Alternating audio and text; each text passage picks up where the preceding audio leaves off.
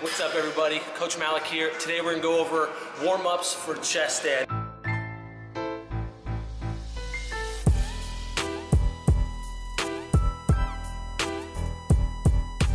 know a lot of you guys have been asking Malik, there's a whole bunch of leg day workouts out there.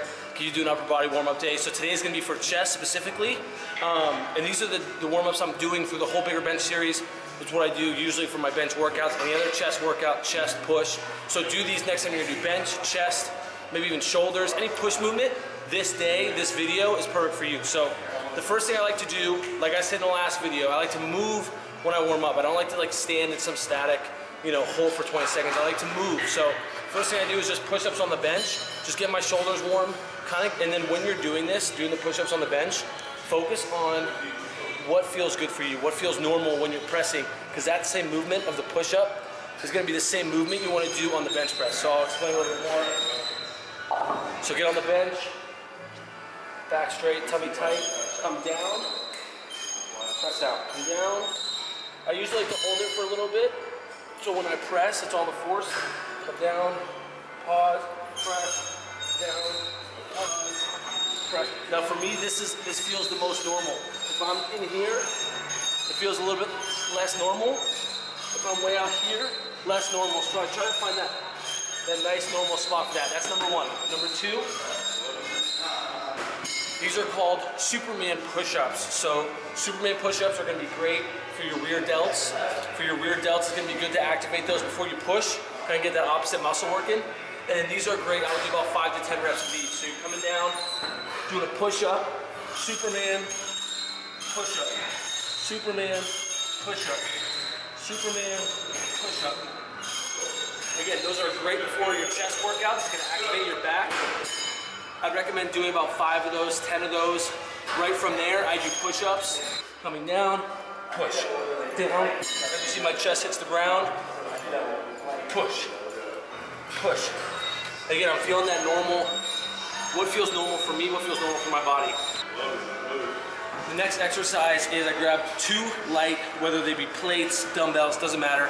You wanna grab 2, about 5 pounds, maybe 10 pounds, and you wanna stretch out your chest by doing the lateral twist here with the shoulders. So what this does is open up my chest, and what that weight does is gives it a little bit more resistance, gives it a little bit more push. If I was just doing this with my hand, I'm not really getting much, So I add the weight, 1. Really try to stretch it out. 10 of those. After 10 of those, what I like to do is get a little bend and get lateral raises. All right, lateral raises. Let's see this way. Lateral, what this will do is it'll activate the top of your shoulder, getting all these ligaments warm. So when you press, when you press, you get kind of achy here in your shoulder, and you get that little sharp pain. That will take away from that. So it'll warm everything up, get the blood flowing in your shoulders, and help out with that pain. The last one I do with these light ones, last one, front raises. Come all the way to the top, down. And on this one, here's a little tip on this one, is when you get to the top, extend your hands. So you're coming here, extend. That's gonna activate, extend. I'm not just throwing them up here like this, I'm extending at the top. And what that does is it'll stretch out the lat, activate the lat, which is really good for the bench because you all want a good base when you're benching. So another good thing to do in between bench press sets, like I showed you last video, are bent over dumbbell rows, things like that, maybe lat pull downs to activate that back so that you have a good base for when you bench press. So those are good things. The last 2 things that I would recommend for warming up for chest day is just the bar. So just do simple reps. Just do reps, feel out your body, feel out how you feel for that day, and just do about 10, 20, 30 reps on the bar. Just really try to get that blood flowing. So here, try to get good form. I'm pretending like there's weight on it, and everything else is the exact same. So maybe I'll start with 4 or 5 pauses, and I'll go really quickly. And then after 5 pause, quick reps, I'll just go get the blood flowing.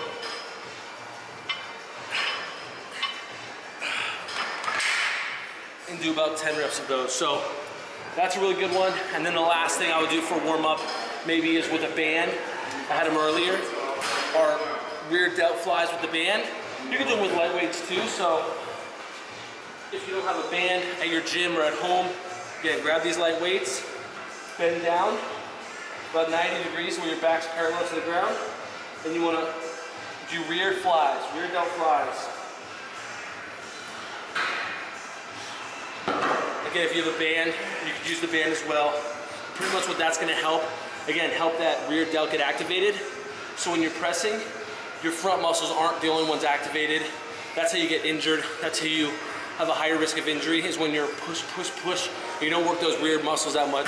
I know a lot of guys do that. I know a lot of guys are watching this video. So you guys pay attention. If you have shoulder injuries, you have shoulder pain, work the rear delt, all right? Just make sure when you're doing the bench press, you work those rear delts. You do that warm up, and I promise you it's gonna help you out with performing better, lifting more weight during your workout, and being able to work out your chest for longer. Hope you enjoyed that, hope you liked it. If you have any questions you want me to answer on the next video, comment below or email me, malik@scfit.com. Hope you guys enjoyed, and remember, be certain in yourself, be certain in your talents, and be consistent in your actions. Consistency is key. Peace.